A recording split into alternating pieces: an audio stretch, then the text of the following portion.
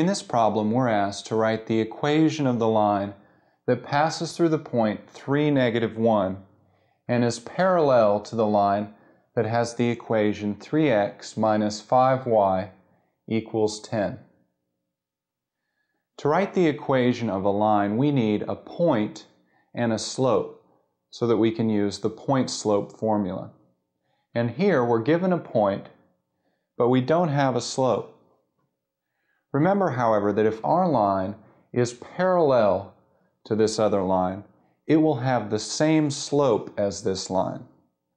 So our first task is to figure out what the slope of this line is. And we do that by converting its equation to slope-intercept, or y equals mx plus b form. Remember, in y equals mx plus b form, y is by itself on the left side of the equation. So our first step is to subtract 3x from both sides to get -5y equals -3x plus 10. Then divide both sides by -5 to get y equals 3/5 x minus 2. Remember, in slope-intercept, or y equals mx plus b form, the slope of this line, or its m, is the coefficient of the x term, which in this case is 3/5.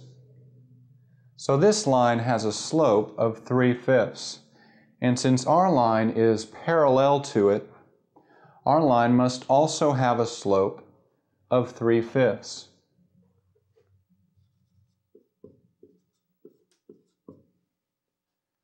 So to write the equation of our line, we use the given point 3, -1 with a slope of 3/5 in the point-slope formula. Y minus y1 equals m times parentheses x minus x1. Y minus y1 would be y minus a -1, or y plus 1, equals m, which is 3/5,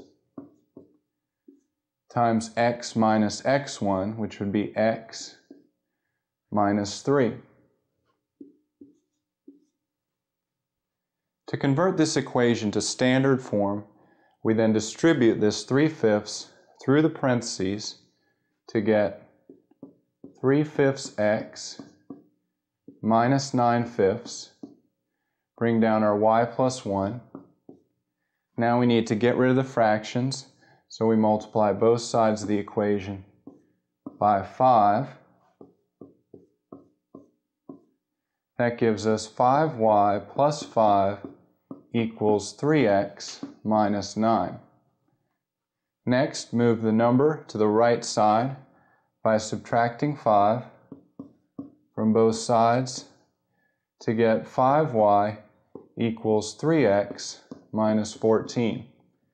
Next, move your x term to the left by subtracting 3x from both sides to get -3x plus 5y equals -14.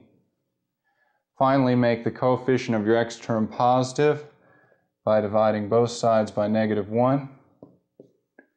And our final equation reads 3x minus 5y equals 14.